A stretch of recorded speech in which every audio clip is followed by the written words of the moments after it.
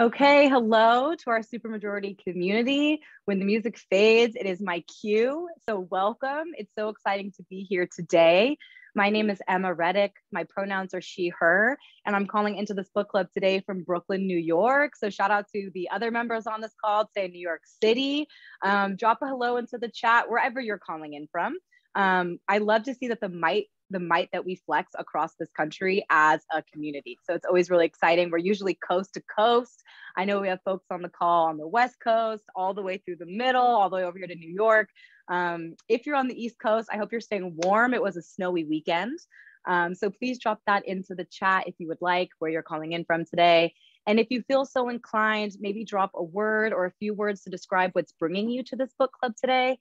When I gather with the Supermajority community, I love to do this exercise and reflect on what brings me to Supermajority and the work that we do to center racial justice, to hold our elected officials accountable, work with volunteers in our community to make our majority rules real.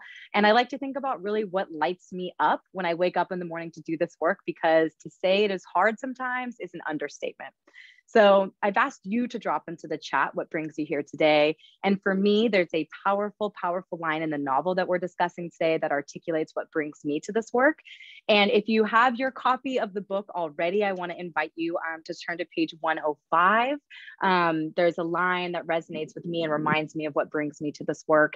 And it's from a chapter entitled Black Future, and it reads, "What good is any form of literature to Black people?"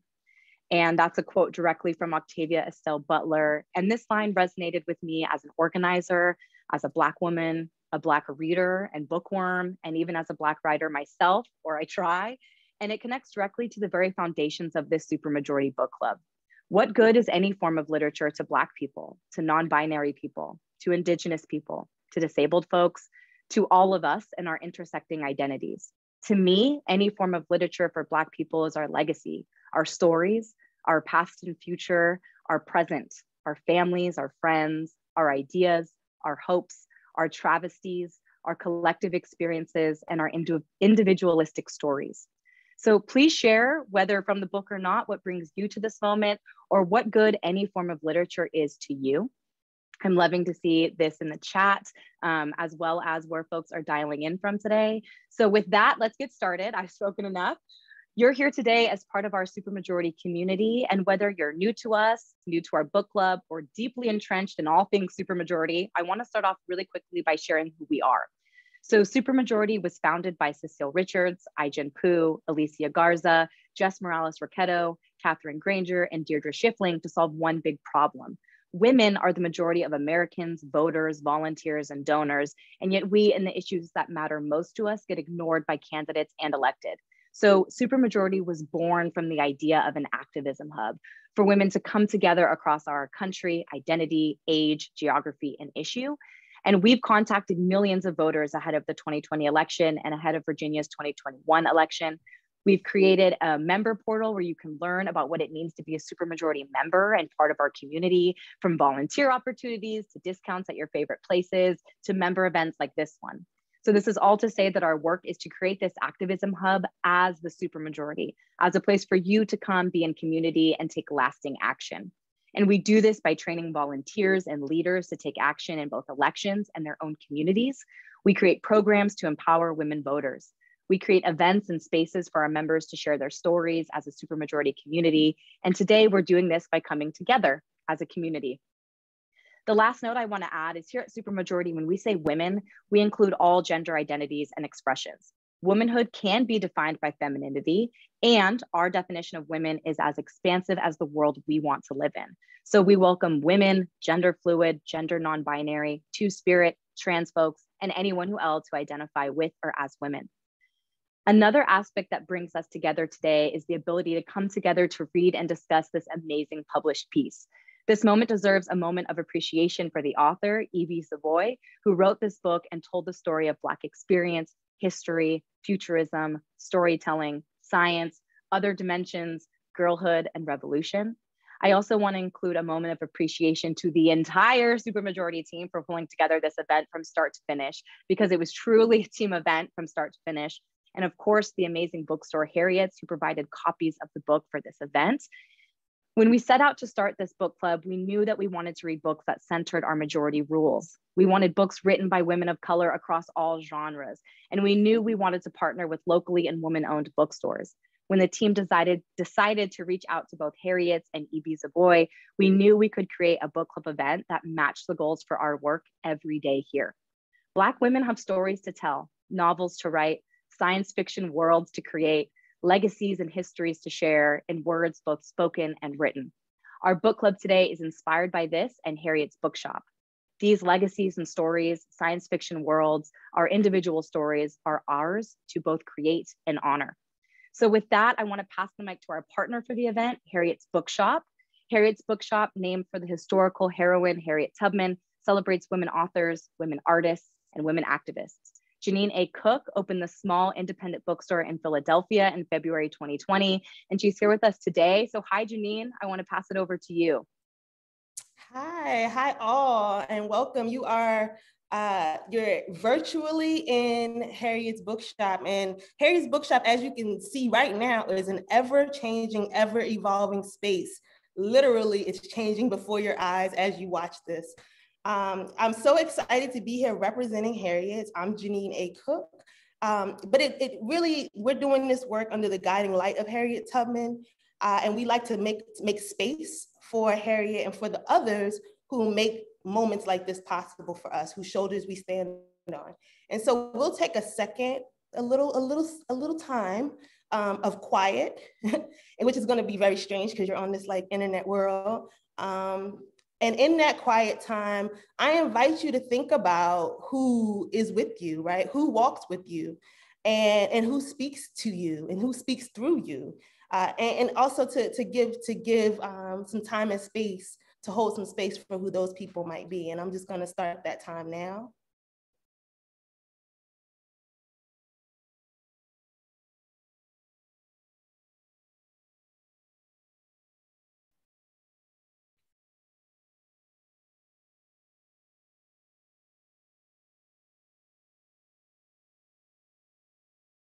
Okay, so nice.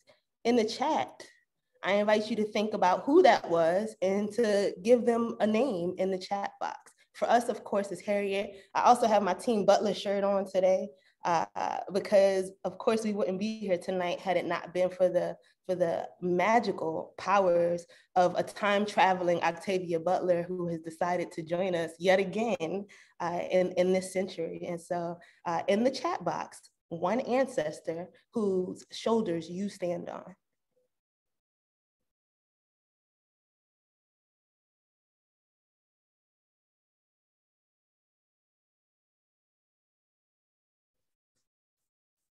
Nobody has an ancestor whose shoulders they stand on?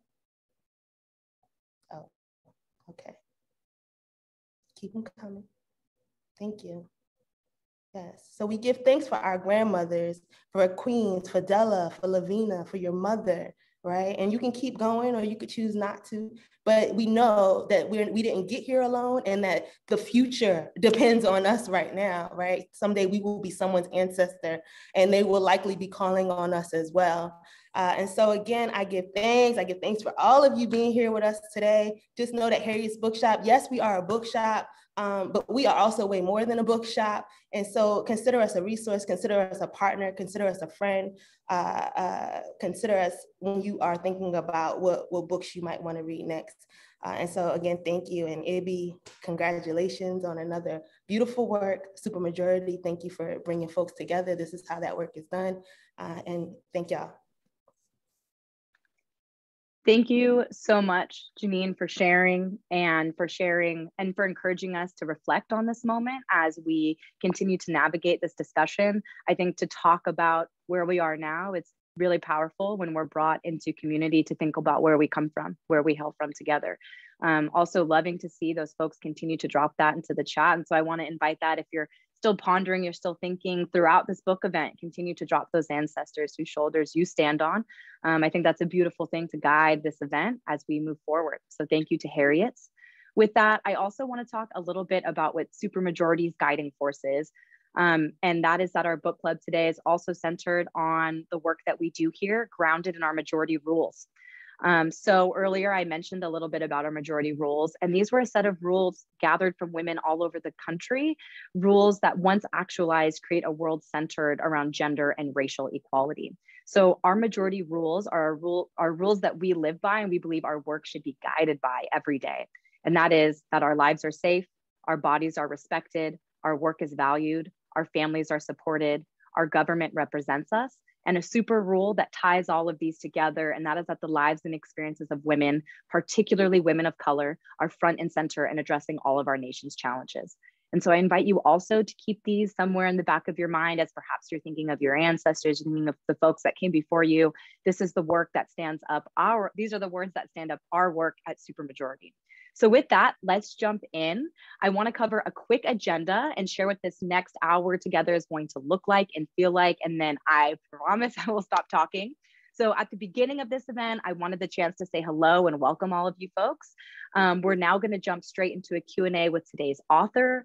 We're going to finish off today with a discussion as a member community and share a reader guide with you that our team created to support parent readers as they navigate this book through the lens of the Supermajority community. And then we're going to wrap the call and prepare you for other ways to be part of our Supermajority community. So to do this well, we have a few norms that we would love for you to follow. And that's really to ensure that this event feels like it is focused on our author, on our majority rules. And so if possible, please come on camera. We'd love to see your faces and get as close to feeling like this is not a pandemic virtual event, but that we're all in this together. Please stay on mute unless you've been promoted to do otherwise. And this is just so we don't interrupt the wisdom that we're about to receive during this call. Please keep all chat in the chat box relevant to discussion, but please feel free to keep the chat box lively. Drop in ideas, reactions, ideas. Said that twice, but I'm excited. So please feel free to use that chat box as a resource for community. And let's remember to encourage and uplift one another so that this is as safe as a place as we can possibly make it. If you agree with these norms, if you could put a plus in the chat, that's kind of your virtual way of signing on and saying, yes, I'm with you. Let's make this event as incredible as we can as an audience. And it makes our book club events seamless. So we appreciate you being in that with us, seeing lots of pluses in the chat. So thank you for that. So we have some busy time ahead of us. We have two Supermajority team members leading this conversation today with Ibi Zoboi about her novel Star Child, a biological constellation of Octavia Estelle Butler. So with that, I want to introduce some folks, and then I'm going to pass it to them to kick this off. First, I want to introduce Grace Caldara. She is the Community Engagement Manager on Supermajority's Community Engagement Team. She supports the management, engagement, and community education of the organization's associated Facebook group of over 3 million members, working to elevate personal stories and lived experiences from women from across the country that are grounded in the majority rules. She manages a team of highly trained and dedicated group of moderators and volunteers who work to de-escalate arguments, facilitate challenging discussions, and educate community members on racism, equity, and justice in our online community. Prior to Supermajority, Grace was a scientist and an adjunct professor. Most recently, she was the director of engagement for the Pantsuit Nation Foundation, and she was a writing contributor to the book Pantsuit Nation, or the Pantsuit Nation book. She received her BS from Boston College and her MS and PhD from the University of California, Irvine. And when she's not chasing her kids or doing all of that other incredible thing, all those other incredible things, you can find her reading a book or planning the next beach vacation. Grace, you have me tongue-tied. Jessica Herrera is the next person I'd love to introduce. She serves as Supermajority's communications director, leading the organization's work to shift narrative and build women's power using strong movement-wide messaging strategies. She has worked in nonprofit communications for more than a decade, producing news content, creating and implementing communications plans, and developing strong relationships with reporters and editors during that time. Most recently, Jessica, or we know her as Jess, directed communications for a voting rights organization. She has also driven media strategy at leading environmental organizations such as the Sierra Club and Center for Biological Diversity. Before diving into advocacy communications, Jess cut her teeth as a reporter and writer. She also spent time as a labor organizer. She holds a master's degree in international studies from the Johns Hopkins University. Jessica was born in Chicago, Illinois, but now lives in Tucson, Arizona. You both have me tongue-tied, with her husband, 2 kiddos, and 2 dogs. Jess loves hiking and running, and when it gets too hot in the old Pueblo, she can be found camping in the Sonoran Desert's Sky Islands. So today, Grace and Jess will be speaking with author Ibi Zoboi. Ibi Zoboi was born in Port-au-Prince, Haiti. She has written numerous books for young readers, including American Street, a National Book Award finalist, and My Life as an Ice Cream Sandwich, a New York Times bestseller. She co-authored the best-selling and award-winning Punching in the Air with prison reform activist Yusef Salaam of the Exonerated Five. And she is the author of Okoye the People, a Black Panther novel. I'm sorry, Okoye to the People, a Black Panther novel. Raised in New York City, Ibi now lives in New Jersey with her husband and their 3 children. So with that, I am starstruck, I am tongue-tied. So over to you, Grace and Jess, to kick off this discussion. Hi, thank you so much, Emma, for your introduction. I am so excited to be here and to be in conversation with Ibi today. I am also a parent of 3 kids. They're 2, 6, and 8. So life is quite hectic. And I'm based out of Boston. So we've gotten recently slammed with lots of snow. So it's been quite the weekend here. So we just want to really start out by saying this was such an amazing read, Ibi, and we were all really excited to read it. I was very excited to read it with my kid. Star Child is a young adult novel for ages about 10 plus, and it's a biography about Octavia Estelle Butler. And it's a book that you could read as an adult, you can read it as a family with your kids. I started reading it with my 8-year-old and it's been a lot of fun and he's really enjoyed it. And through all of this, as Emma has shared, Supermajority, we are guided by a majority rules. And this book really, there's so many that intersect with this book. Specifically, our rule number 3, our work is valued, which really includes centering narratives and stories that are written about, by, and for Black girls and women, as well as women and girls of color. And Star Child really is directly connected with this rule, with Octavia Estelle Butler's mom working as a domestic worker to the dismissal she had from her teachers, writing her stories, and then her continued rejection letters that she was receiving as she was trying to get her writing published. So as being a parent yourself and a Black woman and an author of this biography, what do you really hope that young readers and their parents will take away from reading and learning about Octavia Butler's life? Thank you. First, I want to thank you, Grace, and thank you, Jess, and thank you, Supermajority, for having me. I do want to take some time to say how much I appreciate the space that is cultivated here through certain language, setting a tone by using certain vocabulary. It feels like a homecoming to me. I am a published author, but within the publishing space, within the book world, there are different words and phrases that are used, but I am also coming from the grassroots community organizing tradition. Those were my first jobs. I worked for Sadie Nash Leadership Project. I worked for Girls Right Now. There used to be an organization called Droit Femmes. All of these were feminist grassroots nonprofit organizations that created a certain kind of vocabulary around inclusivity, around dismantling oppressive systems. So all these things I learned alongside becoming a writer. And this was also part of the world that Octavia Butler cultivated in her novels. So I just want to acknowledge the space of grassroots community organizing, coming together in this way, having specific language and vocabulary around a common objective and literature. So this is my 2 worlds colliding. I want to answer your question. This is it's a young adult, it's for young adults, teens, and it's also middle grade readers. So this is for 10 and up specifically because Octavia Butler wrote her first novel, or what we can see, what's documented and what's in her papers, at the age of 10. At the age of 10, I saw her first manuscript, if you will, several loose leaf pages that were once taped together, but I saw the loose pages about a story. And there was close to 50 pages that she worked on over time and she revised. And it was called Silver Star. And it was a story about a family of magical horses, and it was less magical and more science fiction.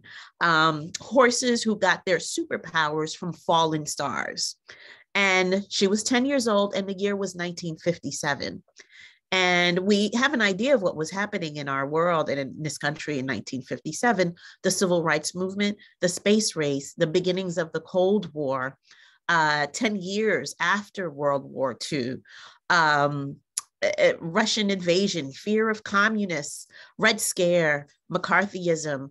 A lot of things were happening in her world, but as a little Black girl, it seemed, at least from what was documented, that she cared less about what was happening with race and more about what was happening outside the parameters of our planet Earth. I want young readers to understand that a Black child in the 1950s was thinking like that.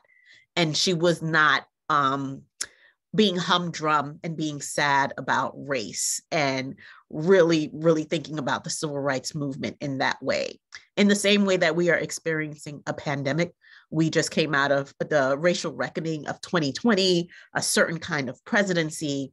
There are Black children, there are children of color who are thinking outside the parameters of our reality to create magical stories, to create otherworldly and extraterrestrial stories. And we need to encourage that sort of imaginative thinking so that they can create a world that we can't even imagine just now. We need radical imagination. So this novel is about a girl who was tapping into radical imagination in 1957 at a time that we don't associate radical imagination to Black children and specifically girls. Ibi, it's like you read my next question. Well, before I jump in, what I want to reiterate is just how excited I am to be in conversation with you. One of the reasons I so quickly volunteered to be a part of this book club and to lead this discussion was the opportunity to share Octavia Butler's story with my own daughter, who is 7. Octavia Estelle Butler's writing influences include her identity as a Black girl growing up in what you define as an era and a zeitgeist riddled with racism and racial politics, the space race, the Red Scare and McCarthyism, as well as the proliferation of the American dream as the nuclear family and so on. And as I read, all of those themes really just felt pertinent right now. Our own children are currently living through an era and a zeitgeist that feels as formative as the era that influenced Octavia and her radical imagination. For example, my daughter was a kindergartner when the pandemic started. She's lived through a presidential election unlike any before. She has seen and felt deepening racism and racial politics, and she's witnessing the space exploration and space race that's undertaken by private companies. So I'm wondering, what inspired you to write this novel specifically for children and young adults? And also, did the present zeitgeist serve as an inspiration for you? The present zeitgeist did not serve as an inspiration because it had not happened yet when I first sold this book. I sold it in 2015, and it's taken 6 years to complete. Although it's a very short and small book, writing about someone's imagination, a very, very, very cerebral life. Octavia Butler lived the life of the mind. How do I capture that in story form? It's very hard to do, especially for young readers. This first started as a picture book. And there are quite a number of picture book biographies about, historical figures who did things throughout their lives. Octavia had accomplished a lot, but in terms of physically doing something, there was not much that she did physically to document. So in 2015, of course, we did not have the Trump presidency yet. 2020 had not happened, but it was Octavia Butler's life within the context of a certain era was important enough for me to pursue. I studied with Butler in 2001, 20 years ago. I met her in 2000. I read her in 2000 as well. And we share a birthday, and I feel the kinship there is not as superficial as sharing a birthday, but because I'm really, really into astrology uh, and how the stars align, I do feel like there's something there. And it's not so much that I want to write like her or write anything like her. I see her kind of girlhood is similar to mine in that she was incredibly awkward and cerebral. And I want awkward girls, cerebral girls, girls who don't quite fit in, but are incredibly imaginative to read this book and find some kinship there. So it's not just that she became a science fiction writer, it's that she was considered herself shy, and the adults in her life dismissed her and even were cruel in calling her backwards or slow. Even teachers did not see her genius and did not think that her imaginative stories were worth publishing or were worth anything, or worth an A. So she did not have good grades. She did not do well in school because she was daydreaming, and she did not do well with friends because she was an only child and she was really, really into her own headspace. So that's another angle. That's another entry point for children and anyone. It's 10 to infinity. When I say this is for middle schoolers, it's also for high schoolers and college age readers and adults to read this. This is an entry point into Octavia Butler, and others will write an adult biography or different kinds of biography. But I want people to enter her story, if they're not familiar with her, through the lens of a 10-year-old girl, because this is where we get the first writing from her. I want to unpack some of what you just said a little bit. And you talk about how you and Octavia Butler actually share a birthday, which to me felt like the universe drawing a linkage between the two of you.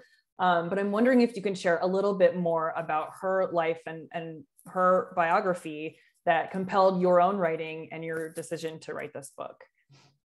So I was writing what I consider strange stories before I knew there was an Octavia Butler, and before I really understood what science fiction was. I know there are a lot of Twilight Zone fans, but I think for me, it was just weird for me to be 9 years old and waiting for the 4th of July to happen. I don't know if you will remember 4th of July and New Year's Day was when the Twilight Zone marathons came on, and kids would be outside. I'm like, no, I'm waiting for my favorite episode, and I'm watching the episodes back to back. It was creepy. It was black and white. Rod Sterling and that creepy, theme song. I loved it, not because of the aesthetic, but because of the ideas that were presented. I was the kind of child who got lost in my own thinking.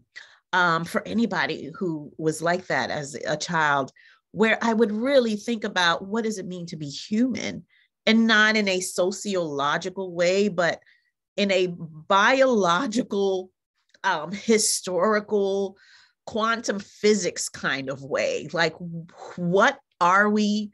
Why are we the ones to be, to create this universe? And I'd get lost, and you get a thought and you lose it, and this is the kind of stuff I would do as a little girl, and I had no outlet for that.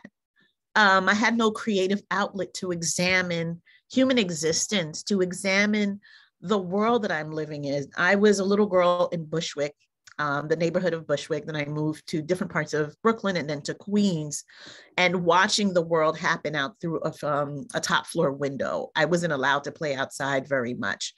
But saying all that to say, I was observant as a child in the same way that Octavia Butler was observant.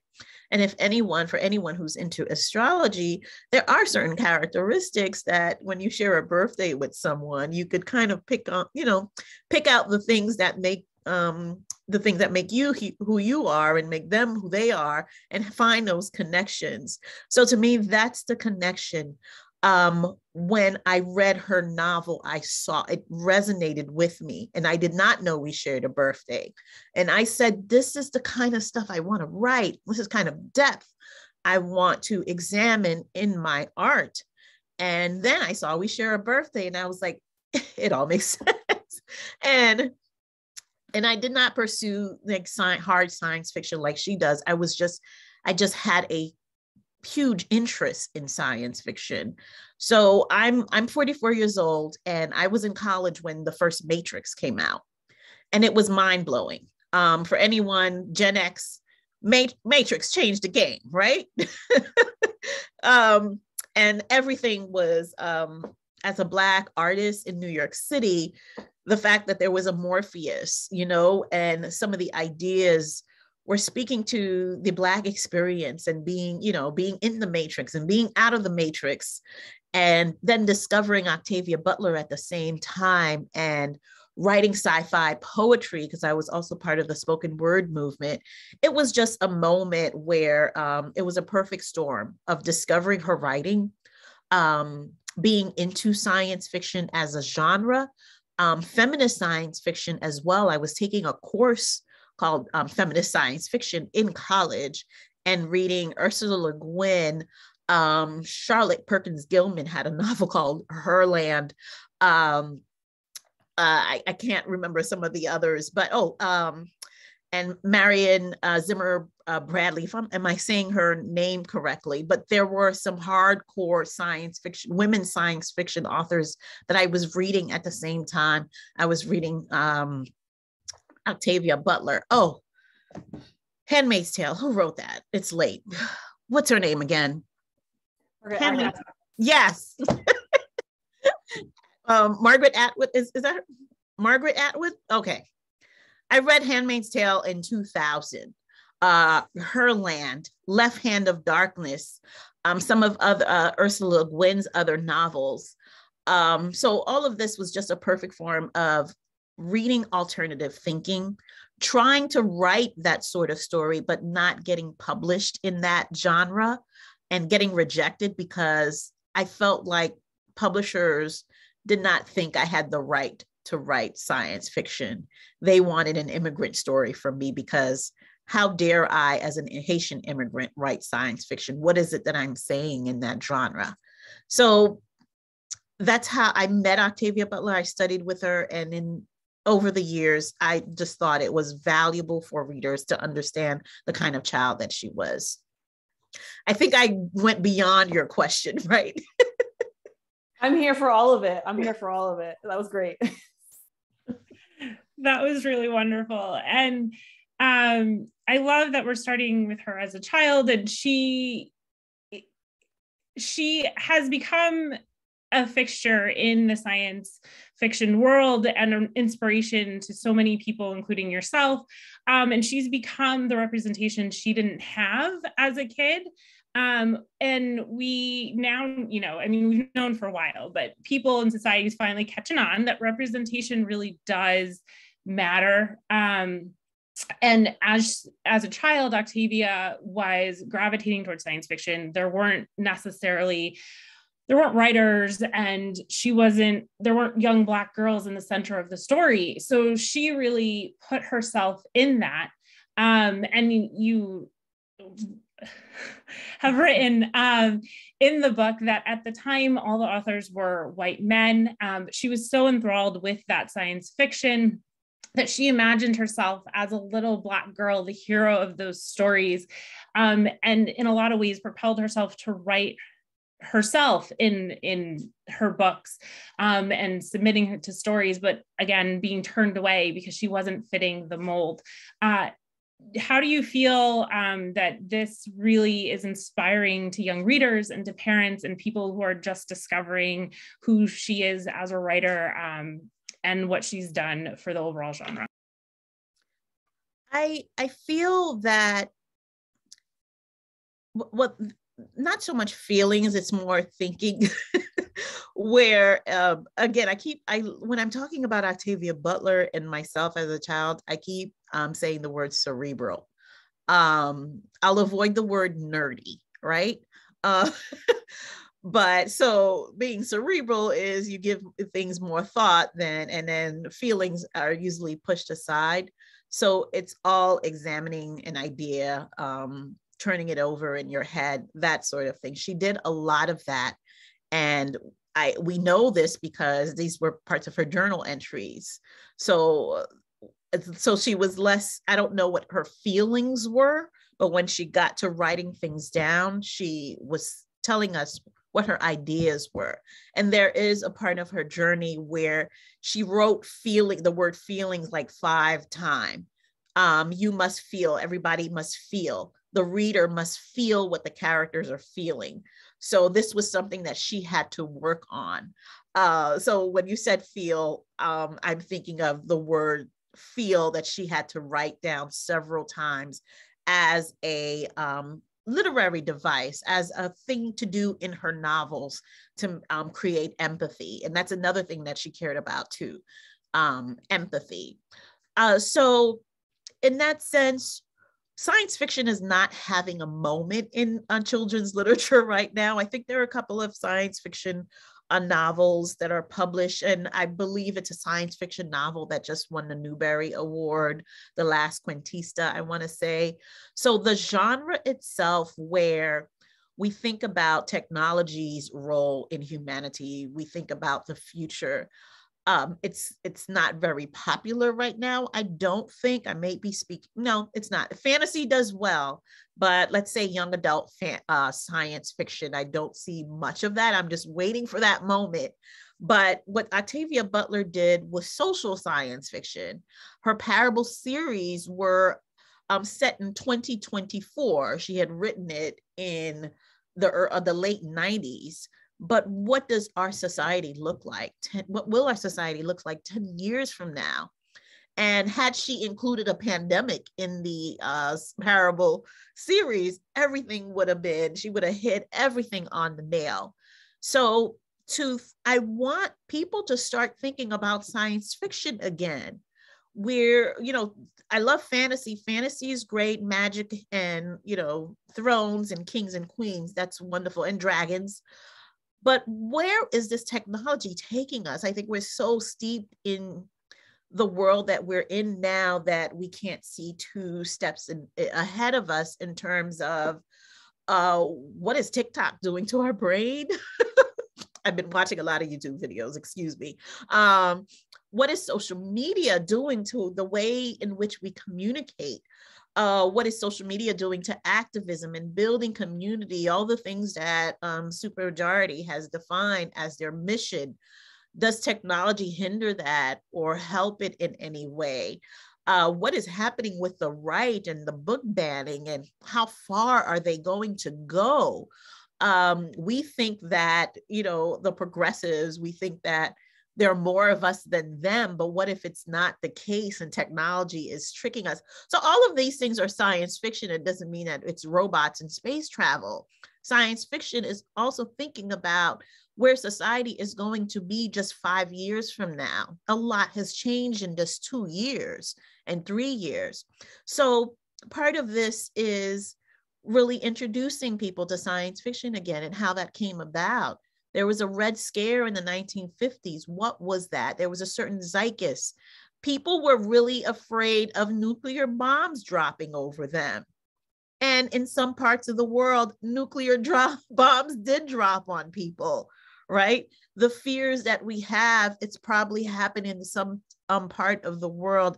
And if we start to examine that through literature, the better prepared we are to shift our thinking when these things arise. And to let us know that somewhere in this universe or on this planet, people are thinking about the end of the world, and it's probably the end of the world for somebody somewhere. I said a lot. You did, but I think it all ties so well into something that just kept coming front of mind as I was reading this, which is we oftentimes don't think of science fiction as being relational and as being an important piece of storytelling that builds empathy. But I really think it does, and that Octavia Butler's writing is very keen to do that. And I think you highlight that in this story so well. And at Supermajority, we truly believe in the power of storytelling, whether it's learning from others and their stories as members and volunteers, or learning how to share our own stories to bring about change. And as an author and a storyteller of Octavia Butler's life, I wondered if you could share with our members what storytelling means to you particularly science fiction storytelling, and why it's important? Storytelling is everything to me. And I have not been published really in science fiction. And it's not to say that I didn't want to. Part of storytelling and publishing, my publishing journey are two very different things. My publishing journey does not reflect my storytelling journey. I'm still in the process of trying to tell the stories that I really want to tell versus the books that I have out there. I've published in order to support myself. And it's important for me to say that I am a Black immigrant mother of 3. My partner is a high school teacher, and finances are an important part of my storytelling journey. The things that I want to write about, for me to write a science fiction novel requires so much time and intellectual space. I need quiet, I need solitude, I need time, and all those things take money. And I did not have the money in order to be able to do that. I was able to write those science fiction stories before I became a mother or when my children were still young. But now with demands, financial demands of raising a family, there isn't much time to do those sorts of deep dive. So in the interim, I take on publishing contracts that mean a lot to me. At the same time, they're a stepping stone to getting to write the things that I want to write. And if this is an organization that serves women, all kinds of women, talking about money is very important, especially as artists and change makers. How do we support ourselves through the process of bringing about change, whether through our art or activism? And part of that process is compromising at certain points, especially for marginalized women or women of color. What sorts of compromises do we make along the way in order to get to the point that we want to get to do what it is that we are sent here to do? And to bring that back to the book, that was also Octavia Butler's journey. There's a part where I talk about all the different parts of science, all the different types of scientists that she is. That she is a biologist. She is a mathematician, because I saw how she was working out the finances to be able to support herself. Magazines or journals, science fiction journals, would pay you per word, right? So she would have to calculate the amount of words that she would have to write in order to make a certain amount of money to be able to pay rent. So I'm in that same space where I want to write about this thing. How much money will it get me? And is it enough to hold me, until I can write this thing? So all of that is part of the publishing journey and my storytelling journey, which are not one and the same. So publishing is about the money, the career, the work. Storytelling for me is the art. I want to get to a point where I can focus on the art, and my true art can support me. So I hope I'm almost there, but I do want to make that point here especially.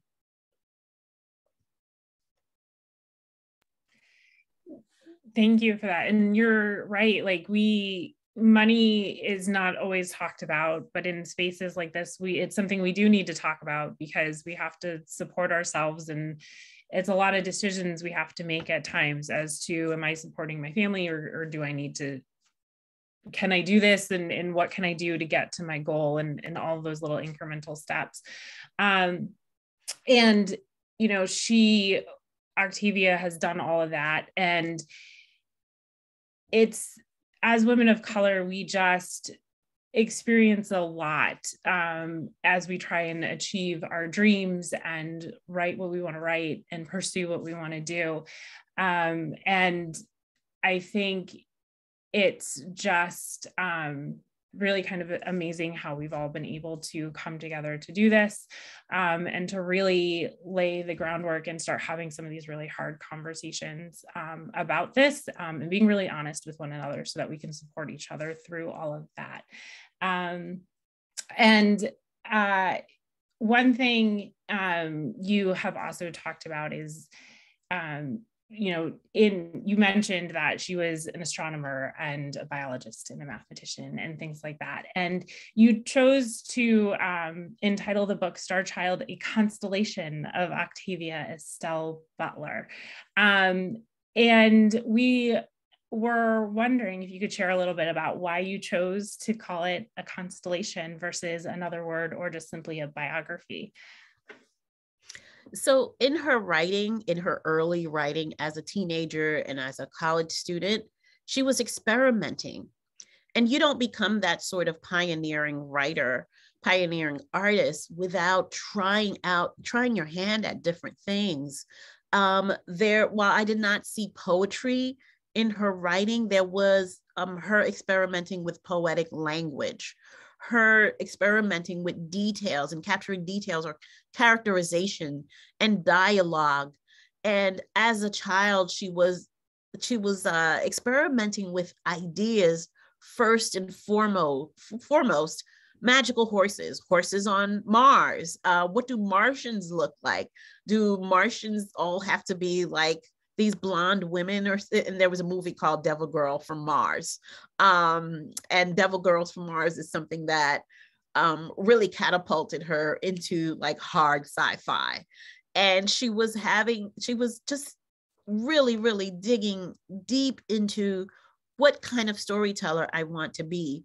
So in that sense, this is not just a biography. This is also me modeling for the young reader how you experiment with form. While this is poetry, here's me writing a poem in the shape of a star. Here's one in the shape of the moon. Here's in a couplet. Here's a haiku. This is about creativity. This is about a creative. So why not me as a creative, be creative in how I write about a creative? And I also want educators or librarians to see that too, to point that out to the young readers. Why is the author doing all these different things to tell the story? Well, I'm trying it out. I'm trying something different and new. So this is not just a straight biography. I've heard people call it an ode or say parts of it is memoir. So in order to let the reader know, hey, this is my connection to this author, and this is her Octavia Butler's books are mentor texts for me. So me being creative in telling this story is modeling for the young reader how they can be creative in whatever it is that they want to do. Take risks, try new things is the theme of this book. I'm so glad you brought up the poem in the shape of a star and experimenting with different types of poetry, different structural, just amazing. Every page as I read it, I would show my daughter actually how the words on the page were written, because I thought that was just so important. And it's actually something we as a group are going to discuss in just a moment, how we are introducing this story to young readers, how we thought we could be useful in aiding in those discussions. But before we jump into that, Ibi, I just want to send one last thank you and huge appreciation for joining us here today, discussing this amazing book with us. I truly appreciate both the time you took tonight, but also the time you took to write this book, which I think is just an incredibly supportive and useful resource for young readers in those middle years, when we are really experimenting with who we are, what we want to do, what interests us, what we understand in the world, and what we understand about ourselves. So once again, just thank you so much, Ibi, for joining us tonight. Thank you so much. Thank you again. I really love the tone that is set here. All right. Well, with that, I want to encourage the rest of us here to start a point of discussion, to talk about the book. If you've had the chance to read it, if you haven't had the chance to read it, we would love to introduce a resource that we at Supermajority put together in the hopes that we could aid in reading this book with young readers. Emma has shared a link to the Google Doc in the chat, but I'm also going to ask Emma to share her screen so we can talk a little bit about the reader guide. And But before we jump into it, I want to pass it to Grace and talk a little bit about why we decided to write this and sort of what inspired us. Yeah. So as we were reading, Jess and I actually were talking about how we were really excited to read this with our kids, and how did we want to talk about it? And through all of this, we decided let's try and put something together. We had some ideas that we thought of, and also while I was reading it, I realized I decided to do a little check on Massachusetts state curriculum. And in 5th grade, they really start trying to talk about some of these concepts and things like this. And so I'm kind of how can I also get this in the classroom? Because I think between the use of the poetry and prose, as well as some of the concepts that are talked about here, it could really add something wonderful to the curriculum. So that is one of my actions going forward, is to try and present this and get this in front of the 5th grade teachers in my school district, to see if they will try and use this in their classroom. But yeah, we have some conversation starters for you, and talking about the current timelines and comparing the zeitgeists, as well as some discussion prompts as well. And we also want to give you some guides on talking about neurodivergence. Since in the story, it does also talk about how she was diagnosed with dyslexia, and a lot of kids struggle with dyslexia. Some kids don't understand what it is. So giving you some resources on that as well. Jess, you want to also take over? Yes. So as Grace mentioned, there are sort of 2 main sections to this guide. The first is conversation starters. We picked out the topics that really jumped front of mind to us, but also topics that can be a little bit difficult to discuss with young readers who are experiencing this world for the first time and are going through a lot of these really formative moments in their own lives. I think our recommendation is, as you would expect, right? Let your reader be the guide on how you talk about things. My own daughter today, we were discussing in the car, and she said, why is it called a boycott and not a boy and girl cot? I'm sure there are lots of girls leading protests. Why don't we talk more about that? And that became a discussion point for the 2 of us to discuss protest and all of these issues and where women fit into that. And her as a young girl, I think it's important to use her own thoughts and ideas and experimentation she's having in discussion.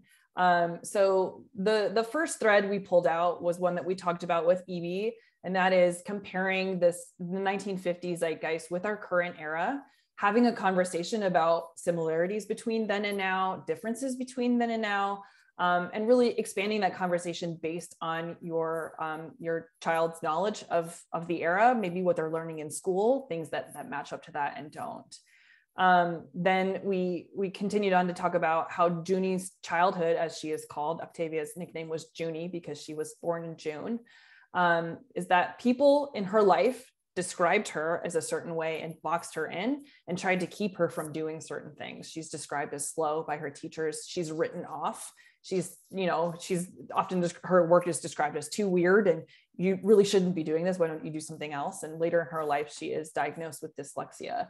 And so we thought this was a great opportunity to talk about neurodivergence with readers, have a discussion about different ways people learn and experience the world, and also different ways that they learn themselves.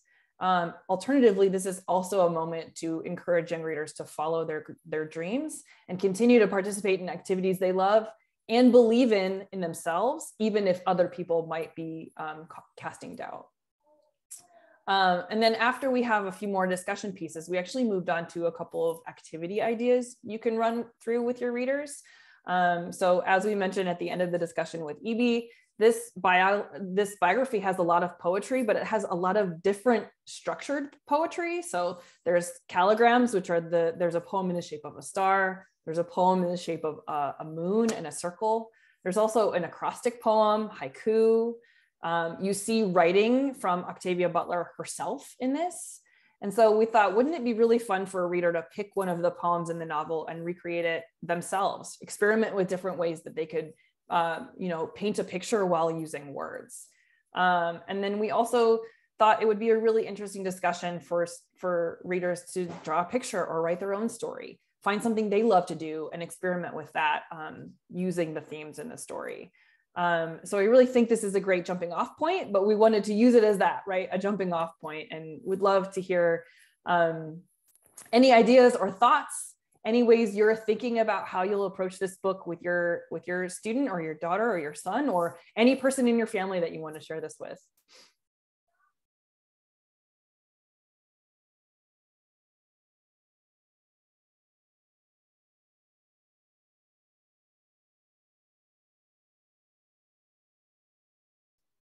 And I won't volunteer anyone, but I know at the beginning of this call, there were a lot of folks who were joining this discussion with their daughter or with their student. And so what I think would be great is if you want to share something or you want your young reader to join in this discussion, to drop that into the chat, and then we can take you off mute and you can share a question or idea you have.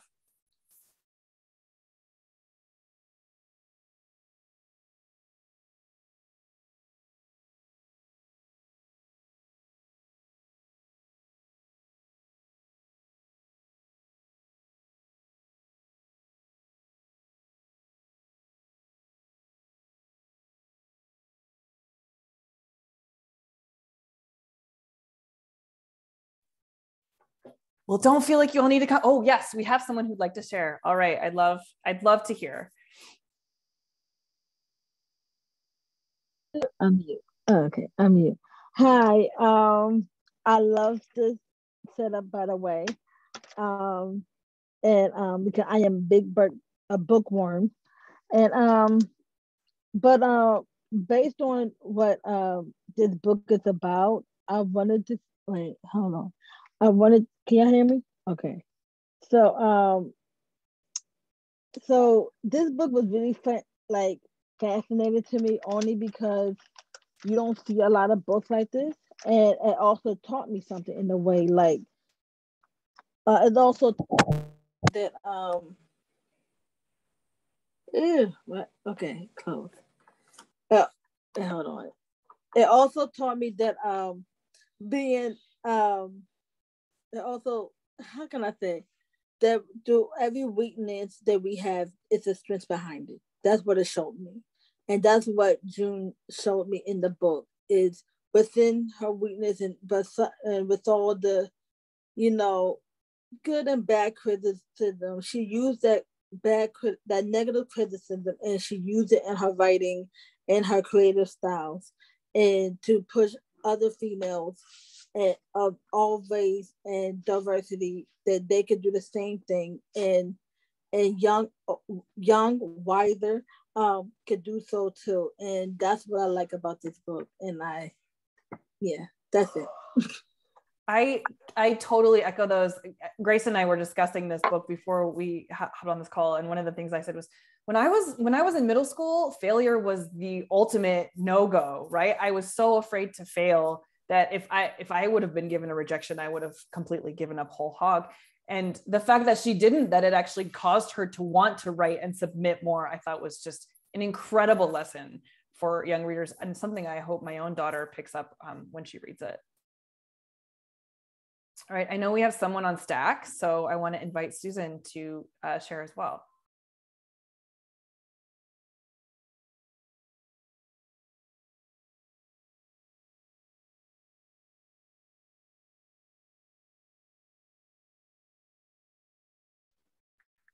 Hi, Susan. This is Emma jumping in from tech. You should see something on your screen asking you to unmute, but you can chat me or Jess or Grace if you do not see that on your screen.